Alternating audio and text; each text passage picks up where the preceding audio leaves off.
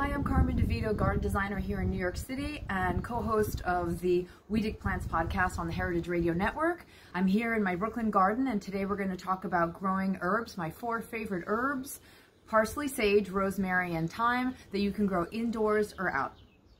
I'm here in my garden in Brooklyn. I grow a lot of herbs here, both in pots and in the ground. This is lemon balm, which is great to grow in a container or in the ground. This is horehound, which is an herb that was used a lot for sore throats and as a medicinal. It's one of the bitterest herbs known to man. And now I'm going to show you in the ground parsley. Parsley in my garden comes back every year, but I also like to replant it regularly, and it's a fantastic herb to attract pollinators such as butterflies. I get a lot of black swallowtail butterflies in my garden. So easy to grow. Okay, so the 4 herbs we're going to talk about today are parsley, sage, culinary sage, rosemary, this is a beautiful big rosemary, and thyme. These are the 4 herbs that I use the most, and I'm going to show you how to repot them. I like to use clay, and one of the tricks for growing in containers is you can put a piece of landscape fabric, which is a weed barrier. You can find it in rolls, and I like to put a circle, a piece that covers the bottom of the pot like this, and it prevents the soil from coming out. And then I like to use a rich soil, but that's very free draining. This is a combination of compost and a lightweight soil. So I fill the container and I press it down like this. And then I gently take the plant out of its container. This one's pretty pot bound. You can see the roots. So a good thing to do is just kind of squeeze it out, and it should pop out like that.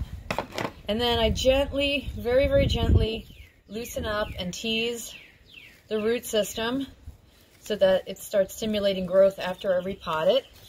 Then I want to plant it at the same depth, not bury it too deep or not plant it too high. So I plant it in there at about the same level, and then I gently fill in around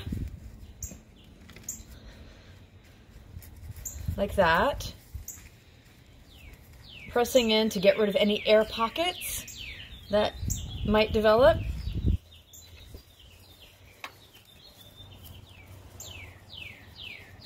And then I gently tap it to kind of level it out. Then I water it with a gentle kind of rain. It's supposed to come out gently. And let it drain.